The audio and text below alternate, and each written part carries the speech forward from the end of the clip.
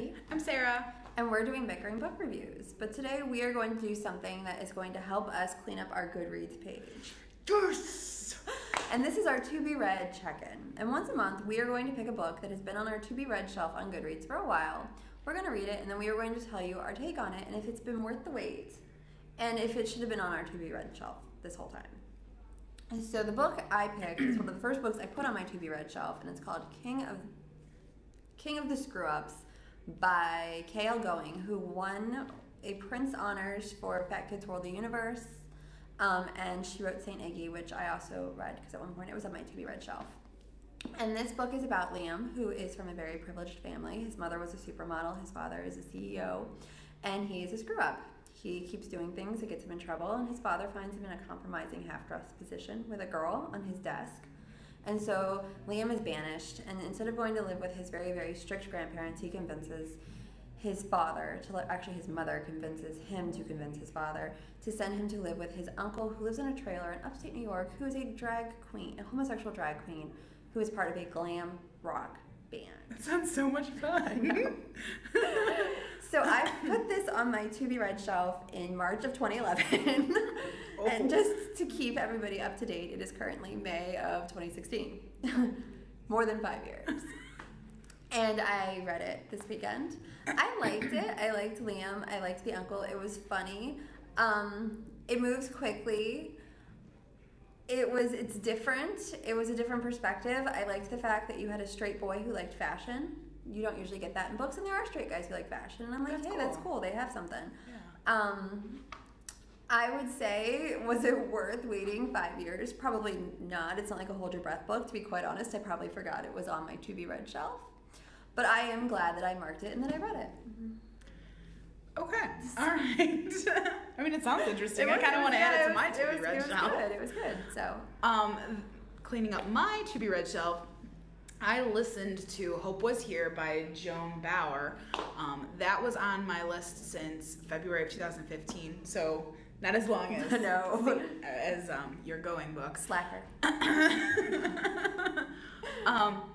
So this book is about Hope, who was originally named Tulip, but changed her name to Hope because of all of the connotations that come along with it, and she likes the concept of, hoping.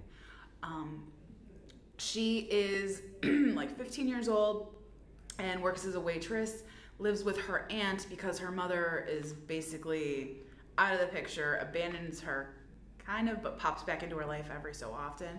But really it's the aunt that kind of holds everything together. The two of them work in diners kind of across the country. They move quite often. Hope waitresses, whereas her aunt is a cook. Ultimately, they end up in a new town, taking over for the owner of this diner because he has leukemia and is basically dying, and he needs help kind of running the diner while he's going through treatments.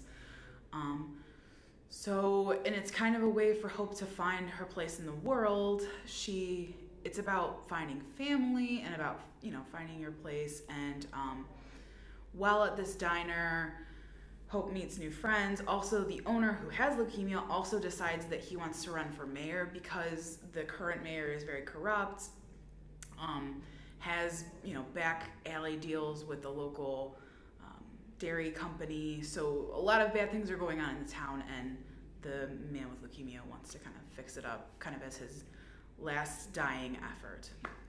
And it's really about building connections. I thought it was worth it. It was really good. It kind of sounds boring, but it's one of those books that are about reality and give you kind of these insights and these inspirational thoughts that kind of make you feel good about life. Also, the reader was Jenna Lamia, and she is one of my ultimate favorite readers. I don't know if I know that reader. I can't remember what else she read. She was one of the readers in Shiver, and she was one of the readers in The Help. She's one of my favorites. So I was like, yes! It always makes audiobooks go faster when you like the reader. True. So yeah, I think it was worth it. I don't know. I wouldn't have picked it up on my own, and I don't think that the book jacket sounds as exciting as it doesn't match how good it is. But I'm glad I read it. It certainly was worth it. So, yeah. So should we rate them? Okay, yeah, go ahead. All right. So I gave King of the Screw-Ups, a novel by K.L. Going. I gave it 2 fairies. It didn't quite make it to unicorn, but it was entertaining, and I would recommend it. And I gave Hope Was Here a unicorn, 1 unicorn. So it was really good. It was really, like I said, inspirational. So the lesson is check your to-be-read shelf. True story. True story. All right, well, thanks for stopping by with us. See you later.